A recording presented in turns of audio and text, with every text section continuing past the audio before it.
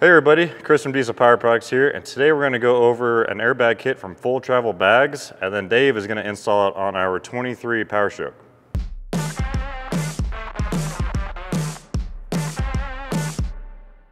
At the time of this video, we've got a kit for a 14 to 24 Ram 2500 or for a 17 to 24 F-250, 350, or 450, but be sure to check with us for other future truck options.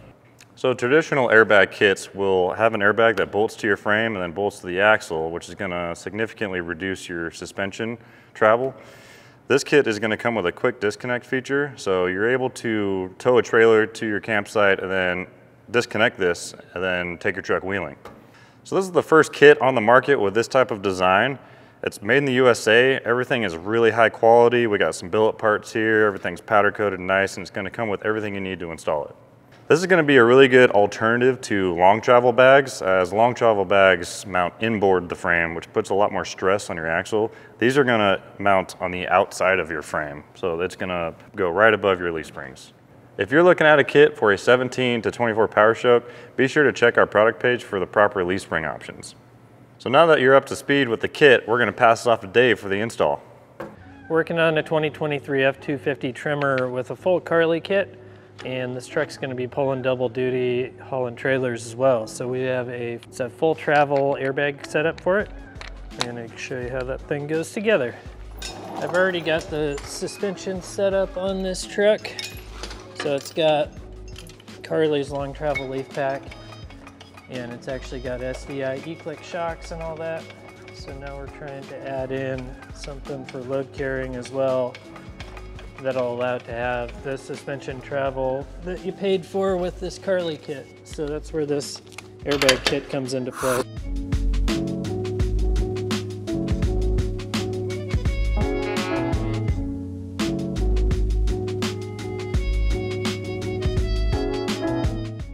There's a bunch of variables with this kit. It's made to use the factory leaf springs. It's also made so that you can use it with this Carly kit. So it does come with like a different center pin if you need to change the center pin because you were getting rid of your old overload leaves and stuff like that on the stock ones.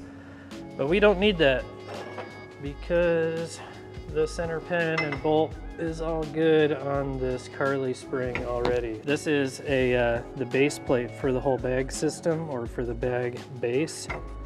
So that'll go there and get sandwiched between the U-bolts and get all bolted in.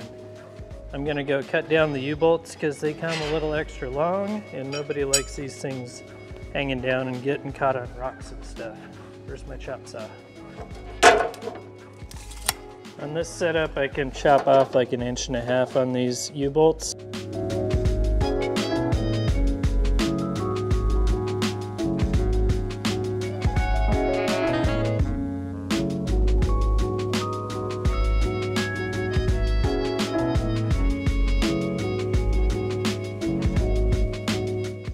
This isn't totally necessary, it just sort of cleans up the install.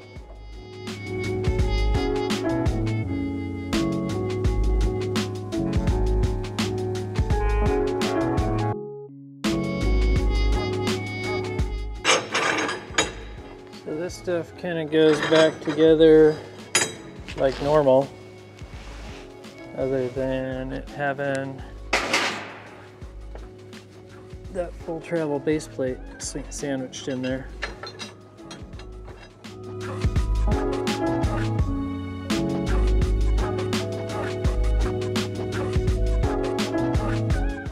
So that's good for now. We're going to retorque those when the truck's on the ground.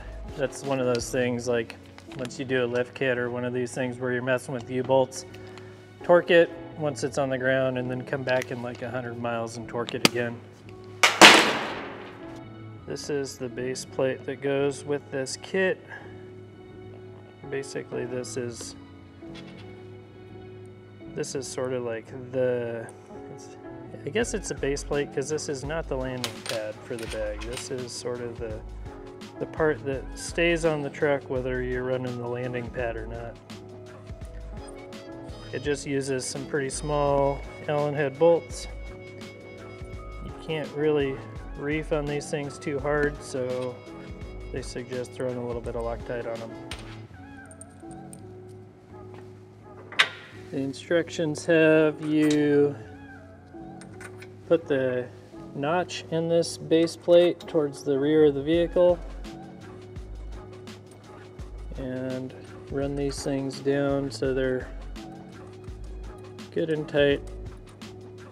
But remember, they're small bolts, so you don't need to get after it too hard.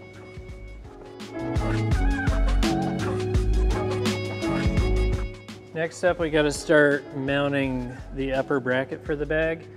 This truck has a fifth wheel mount, factory one. So not all trucks are going to have this bracket right here.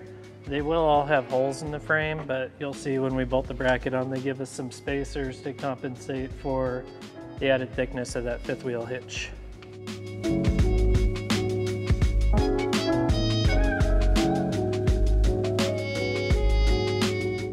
So this is the bracket. There's an orientation that the instructions will tell you to put it in. It also had a D on the driver's side bracket, so it made it a little bit easy. Go ahead and just hold the bracket up in place, and then take a paint pen or a Sharpie or whatever and mark these holes, because you got to drill those puppies out.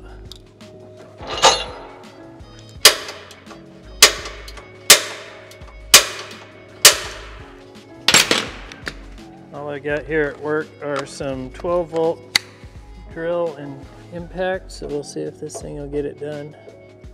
Basically, we end up needing to drill the frame out so that we can run a 7/16 bolt through it. I always like to start small and work my way up to it.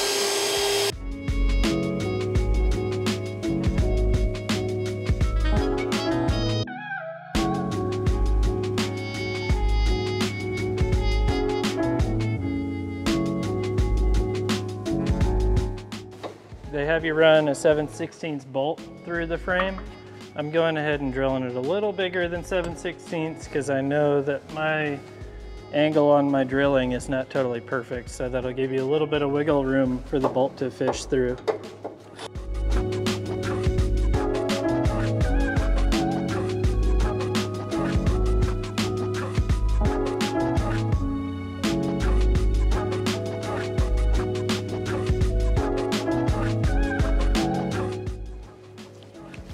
Throw a little paint on the holes that I drilled just so I can sleep at night.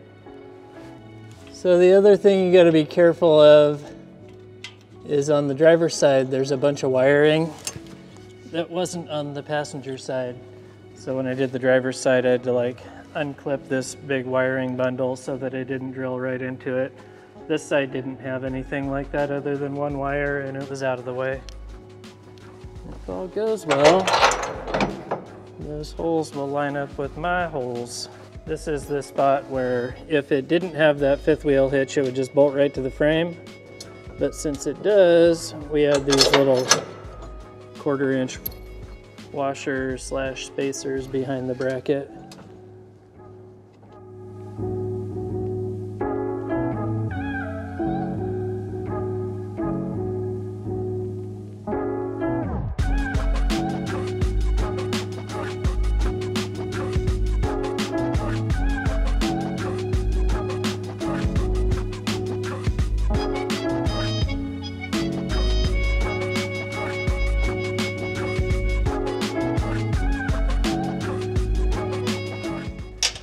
These upper bolts, you can go ahead and reef on those. The lower bolts, not so much, because there isn't really a sleeve in the frame like the factory has up top. Lower ones need tight, but not like squish the frame tight. Sweep up your mess. Your wife's gonna kick your butt if you walk in the house and drag all this junk in the carpet. I guess it's time to put the bag in. That's pretty simple. It's on these fittings, even though it has some factory paste on it. Anyways, give it a little bit more. Goes in the bag.